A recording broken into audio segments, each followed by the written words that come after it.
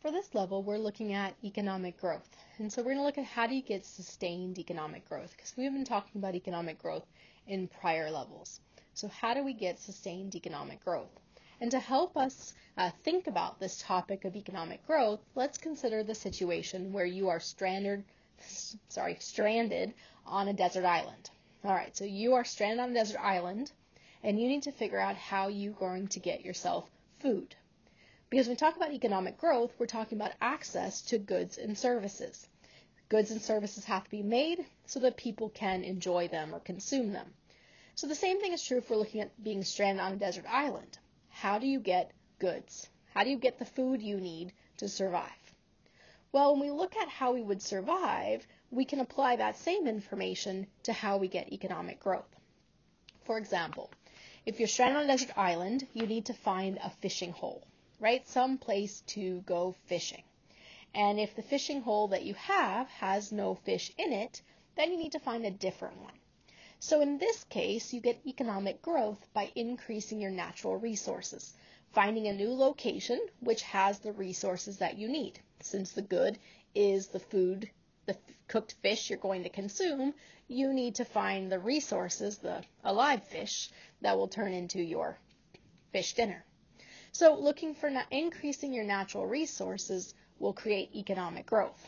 It'll help you get more goods so that you survive being on a desert island. Well, how else could you get access to more goods? What else could you do? Well, you could take some of the trees on the island and turn them into a raft, into a boat. Or you could take a stick and turn it into a fishing pole. In this case, you are creating tools to help you get those fish. So by investing in capital goods, by increasing our capital goods, our machines or tools, we can get more from each worker and therefore create economic growth. You get more fish because you are now using tools to help you do so. How else could you get more food when you're stranded on a desert island? Well, you could enlist some of the wildlife to help you. So for example, you could train some seagulls to help you. They could do the fishing for you. So in this case, we're increasing the quantity of goods and services by increasing the quantity or the quality of our labor. So if we have more people in a society working for us and making goods and services, then that's going to grow the economy. On your desert island, if you have more animals who are helping you get fish, then again, you're increasing your output and you're going to have more fish to consume. So here we've looked at we can increase or grow our economy with more natural resources, more capital goods. We can increase the quantity and quality of our labor. When we talk about the quality of our labor, we're talking about how well the workers perform, right? We're looking at how well they do. So one way to improve the quality of your workers is to increase human capital. That is the knowledge that your workers have. So maybe fishing for dummies falls out of the sky and now you know a better way to fish.